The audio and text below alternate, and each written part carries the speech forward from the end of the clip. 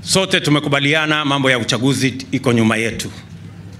Nafasi tuliyoko nayo sasa, na ndio kazi nimekuwa nikifanya kwa miezi 5 zilizopita, ni kudhibiti hali ya uchumi wa taifa letu la Kenya. My first assignment the last 4-5 months was to consolidate and stabilize the economy of our country that had been battered by reckless borrowing and unnecessary subsidies. That is why today the economy of Kenya has stabilized, and I want to assure all our citizens that we will not go back to reckless borrowing. We will not go back to subsidies that benefit brokers, cartels, and people who are politically correct. We will not go back there.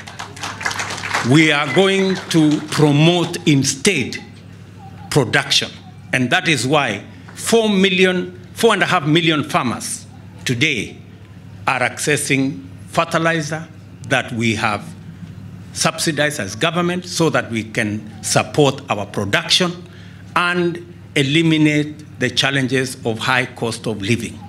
We are on that trajectory. There is no need for others to threaten others with demonstrations.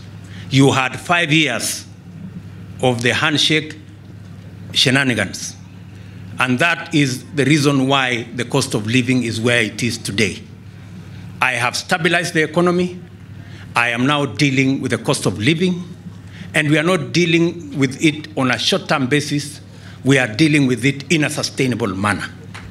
And the fellows on the other side are not going to give us any lectures or any lessons because they have none to give. If they had any ideas, they had 5 years to implement, and they did not.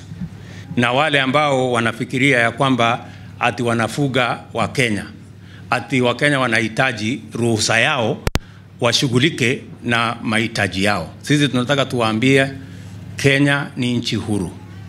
Sisi wote tumechaguliwa, kazi imekwisha, tunasonga mbele.